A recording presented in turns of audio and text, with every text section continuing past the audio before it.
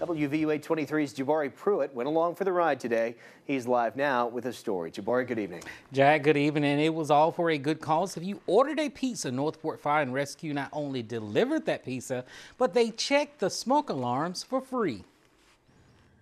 One phone call, free food. Northport Fire and Rescue and Domino's Pizza in Northport kicked off the smoke alarm campaign. Randomly selected call-in orders are then delivered by Northport Fire and Rescue to residents. The great thing is that if you don't have working smoke alarms or you don't have enough or you're having problems with them, we're going to replace them or install them at no cost to you. Chelsea Lang, wife and mother of two, was the first delivery. Once firefighters were inside, they went to work checking all of her smoke alarms.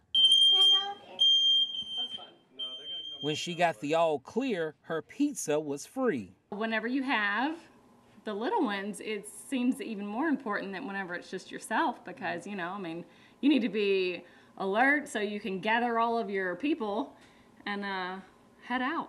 Hopefully it'll be eye-opening and something that they will always think of this time of year around the time change or just, fire prevention month, whatever, to check those batteries. Captain Jason Norris from Northport Fire and Rescue says it's a proven fact that smoke alarms save lives. He says having a working smoke alarm in your home can cut your chances in half from dying in a house fire.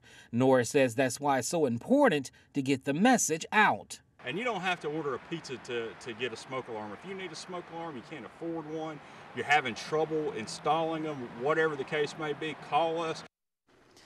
Now, the smoke alarm campaign continues tomorrow night in Northport. Now, you must be randomly selected to get your pizza for free. Now, if you need a smoke alarm, you can call Northport Fire and Rescue. Reporting live from the studio, Jabari Pruitt, WVUA 23 News.